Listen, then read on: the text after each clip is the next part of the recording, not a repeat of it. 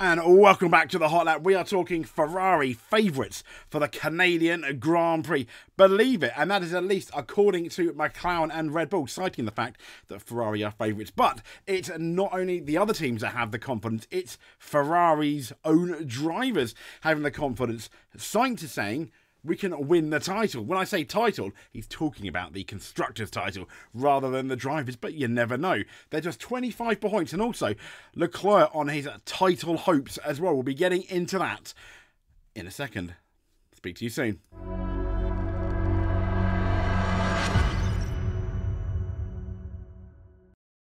So, Ferrari are favourites. Yes, and especially so, and that is also according to a certain papaya team and a certain drinks company team. Yes, both McLaren and Red Bull, they agree that Ferrari are favourites in Canada. This is from Formula Uno. Now, as we know, F1 has landed in Canada, and on Thursday, as in yesterday at the time of recording, we've got the usual press conferences that have taken place. The 2026 regulations were also discussed, in addition to discussions about what is now a lot closer competition.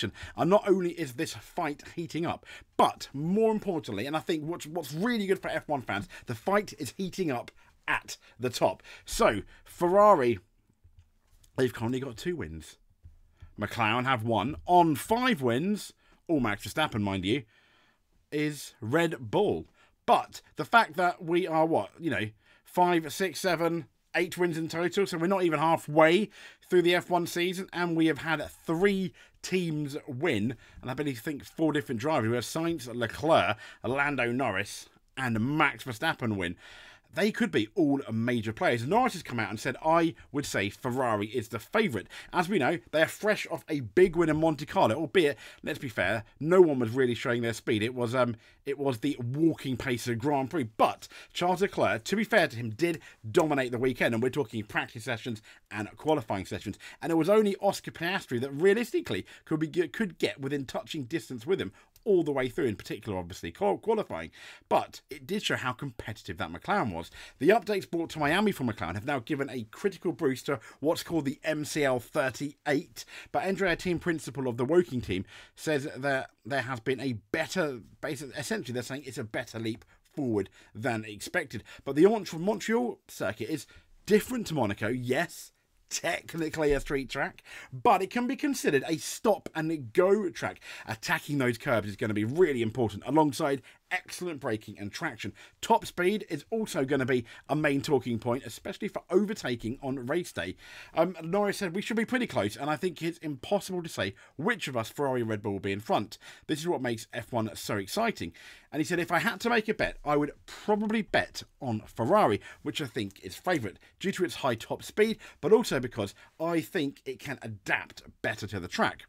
So the analysis from Norris leaves some people a tiny bit perplexed, since the Ferrari doesn't exactly excel in those speed tracks, but in the last few events it became quite clear that top speed may still be a weakness for the Maranello squad. However, Helmut Marko thinks similar to Lando Norris, and Helmut said the SF24 is the best on the curbs, and yes, you need to be fast, but you need to be able to be really aggressive over those curbs in Canada, because if you do, that's really going to cut down that lap time. And above all, Helmut said, it goes fast on all tracks. So both Red Bull and McLaren thinking that, yes, Ferrari are potentially going to be favourites. I don't think Ferrari are going to argue too much, and I don't think they will. So Carlos Sainz, again on Formula Uno. Ferrari, as we know, they've arrived in Canada on the back of this Monaco Grand Prix, and Sainz has explained why the Maranello team can aspire to the constructors' title. The 2024 season, it's feel like it's absolutely energised these last few results with with McLaren winning 1, then Red Bull, and then Ferrari. All those 2 teams being able to challenge Red Bull. And Sainz said, all 3 of us are really close. Anyone can win. He said, for me, Red Bull is always a bit of a favourite. They are the ones who have won the most in recent months and years. But we will have our chances. McLaren could have taken pole in Monaco. In fact, if you look at all of the sectors Oscar Piastri did in qualifying, he would have got pole. And it means that it'll be very close, and it'll be the same this weekend, they're saying. Sainz was also asked about Red Bull's main weakness, which was first revealed in Singapore. Yeah, we've been talking about this last year. Sainz emphasises the importance of keeping the pressure on the reigning champions, and that's something that Fred Vassar has also said. He said, I don't exactly know what the problems are, but it seems like places like Singapore, Monaco, both we and McLaren have been extremely competitive compared to them. Then we go to Imola, maybe to Barcelona, and then they fly. They weren't exactly flying at Imola, were they? Lando Norris had a tiny chance of the win, and he always kept Verstappen just about in sight. So it'll be about maximising those opportunities on certain circuits. So the interesting one, though, as we mentioned, is the constructors' title. Now, Ferrari and Red Bull cars, we know they all perform, you know, fairly similar. But the results in Monaco allowed Ferrari to close up within 24. Yep, that's 4 points in sight of Red Bull in the Constructors' Championship.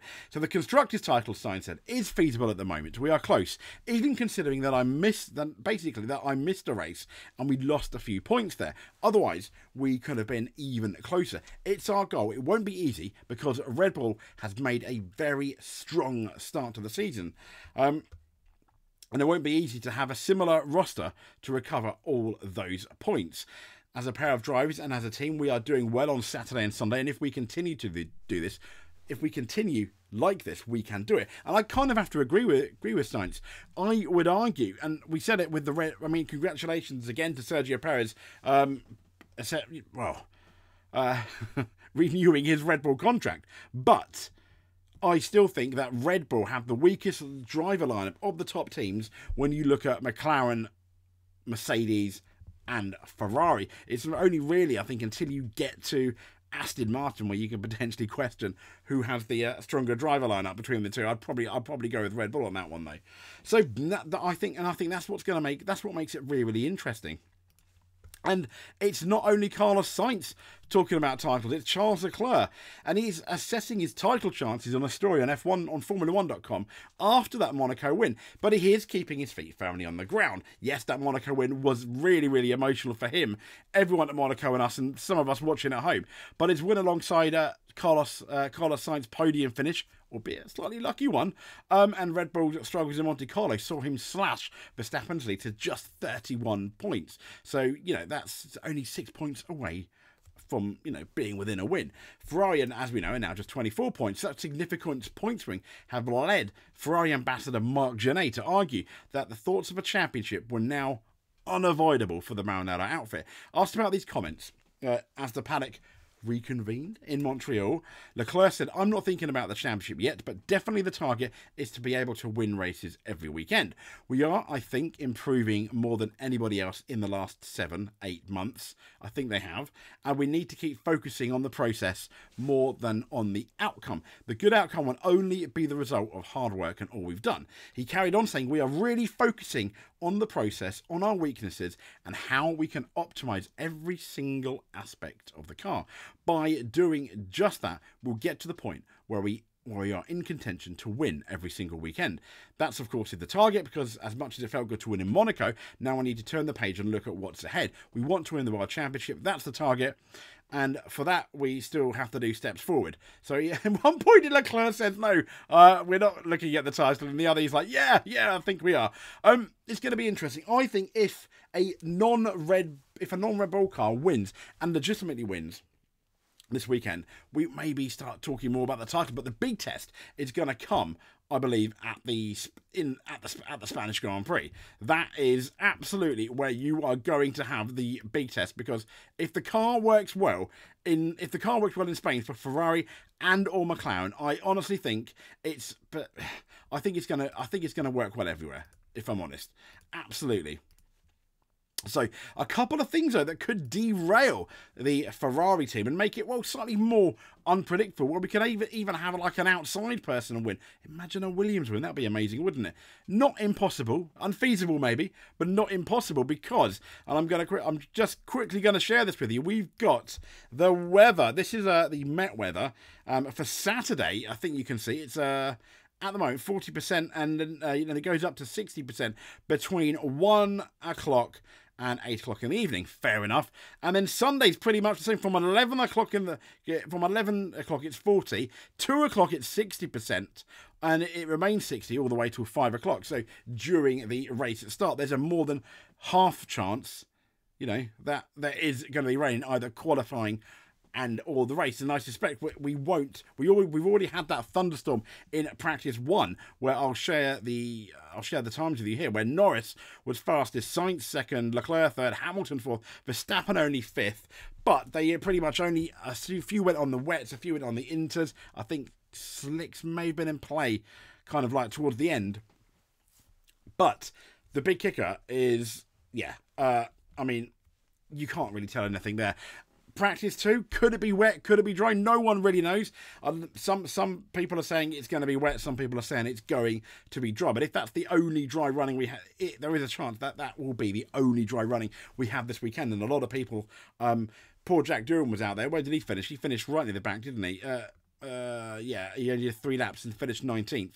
Not even a timed lap. Because they want to save the inter. They want to save the wets. They want to save the tyres for the race. Which, you know, let's be fair, is completely understandable. Anyway, if you liked what you see and you want more Formula 1 content, subscribe. You can even hit that notification bell if you want to be notified every time we have a video out. We not only cover Formula 1, we also cover, where we can, rally and the touring car, which is again this weekend in Thruxton.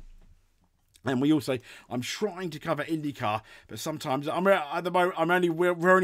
only one person, so it gets really, really difficult. Anyway, I digress. So that's enough about me. Speak to you soon. Thank you very much.